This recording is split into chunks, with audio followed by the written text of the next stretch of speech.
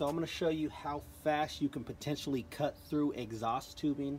Example here, this is a old, exhaust muffler, 3-inch in diameter, pretty similar to this pole right here, metal pole I took off a fence post.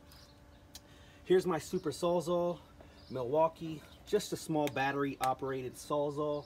Got a brand new blade on there.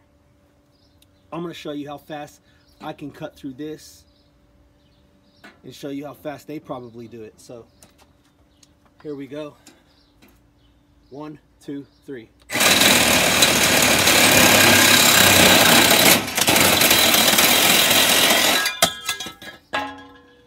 That's how quick you can cut through exhaust tubing. No joke. Be in and out of there in a couple of seconds. Come back out, find out your Catalytic converter is gone. That's pretty much it. That's all it takes. Feel this. For $250. What? Ow. $250 for this.